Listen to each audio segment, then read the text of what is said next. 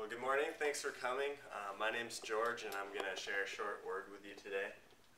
If you guys could open up your Bibles to John 4, we'll start at verse 35. While you're doing that, I'll just share a little fact about myself. Since I was a small kid, I've been a farmer. We started with an orchard, and now we have a hay farm, 20 acres. In fact, right now, at home, my dad is probably out on his baler, baling all the hay, and then after that, you stack it and sell it.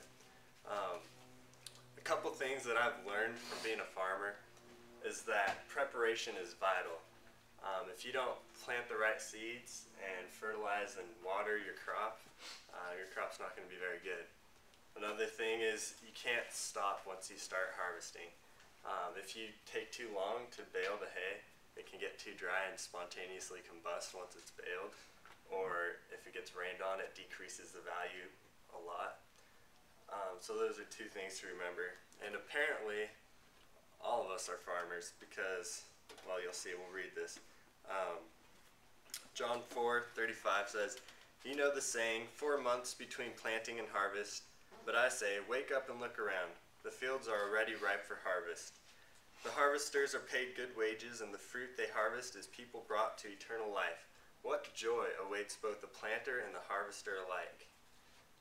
In this passage, Jesus was talking to his disciples and a crowd of Samaritans, which I find interesting because he's basically telling the Samaritans that they can be saved and that they can see other Samaritans, other even Gentiles be saved.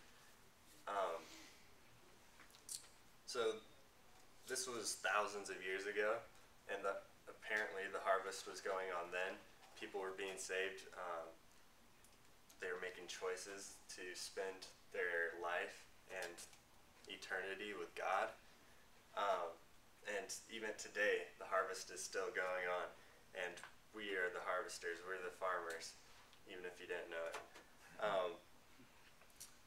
I was thinking about this, and really, what better time than now to be a part of this harvest? We were able today to reach more people than any time in history. We have things like cell phones. We have missionaries going to every country on the planet. We have airplanes that could take us to any place on the earth at any given time within hours. And we even have things like Skype, where you can talk to your friends across the world. Not that I have any friends across the world, but